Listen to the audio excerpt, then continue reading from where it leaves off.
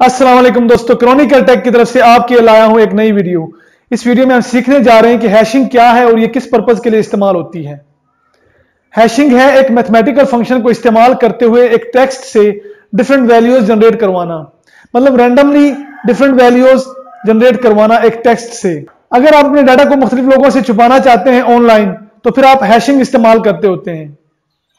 मतलब आपका जो डाटा होता है, मतलब आपका एक पासवर्ड है, फॉर एग्जांपल मेरा पासवर्ड है नूर123।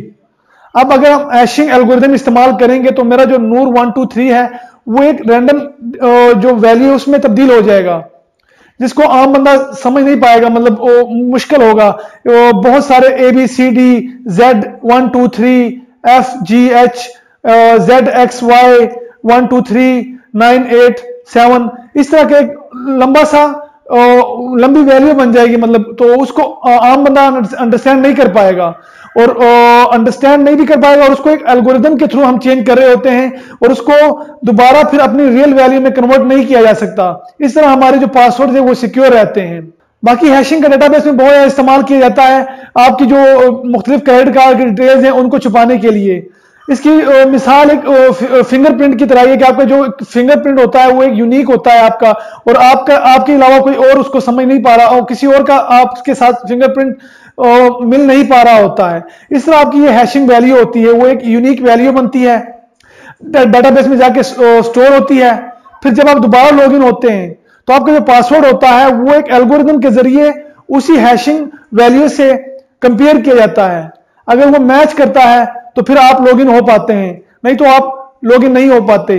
पीएचपी में हम जैसे इस्तेमाल कर रहे होते हैं MD5, SHA, SHA1, ये एल्गोरिथम है जिनको हम इस्तेमाल करते हुए अपनी जो वैल्यूज हैं और अपने जो पासवर्ड्स हैं उनको हैशिंग वैल्यू में तब्दील करते होते हैं। इस तरह आपका क्रेडिट कार्ड होता है, आपके क्रेडिट कार्ड पे होता है एक चिप लगी होती है जो हैश की हुई होती है, उसमें जो वैल्यूज होती है उसको हम तो नहीं पढ़ सकते होते, लेकिन कंप्यूटर उसको अंडरस्टैंड कर लेता होता है। मतलब जब हम अपना क्रेडिट कार्ड डालते होते हैं उसके बाद वो हमसे पासवर्ड मांगता है, हम फिर पासवर्ड जब एंटर करते हैं 1 2 3 4, तो फिर वो जो कार्ड आपका मशीन के अंदर होता है उससे कंपेयर करता है मशीन आपके जो पासवर्ड आपने मिलाया होता है। अगर वो आपस में मैच कर लेते हैं तो फिर आपको वो आपकी जो अमाउंट होती है वो आपकी ट्रांजैक्शन हो जाती है, नहीं तो वो ट्रांजैक्शन फेल हो जाती है। इस तरह हैशिंग काम करता है मुख्तलिफ वेबसाइट्स के ऊपर, मुख्तलिफ ATM मशीन के ऊपर। जब आप साइन अप करते हैं फेसबुक पे पहली बार तो आपका पासवर्ड जो होता है वो फेसबुक की डेटाबेस में सेव हो जाता है। अब फेसबुक की डेटाबेस को भी तो लोग मैनेज कर रहे होते हैं, मतलब जो फेसबुक कम्युनिटी के लोग हैं, उनके जो एम्प्लॉयज हैं वो जो मैनेज कर रहे होते हैं डेटाबेस वगैरह को, वो लोग पासवर्ड आपको चुरा सकते हैं। अब उन लोगों से इस पासवर्ड को चुराने के लिए हैशिंग इस्तेमाल की जाती है।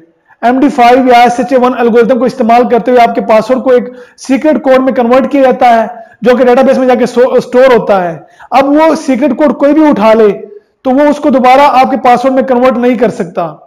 हाँ, इसकी कुछ आप इंटरनेट पे देख रहे होंगे, कुछ वेबसाइट्स होंगी जो आपको कह रही होगी कि आप जो आपकी हैश्ड वैल्यू है उसको दोबारा पासवर्ड में कन्वर्ट कीजिए, लेकिन ऐसा होता कुछ नहीं है।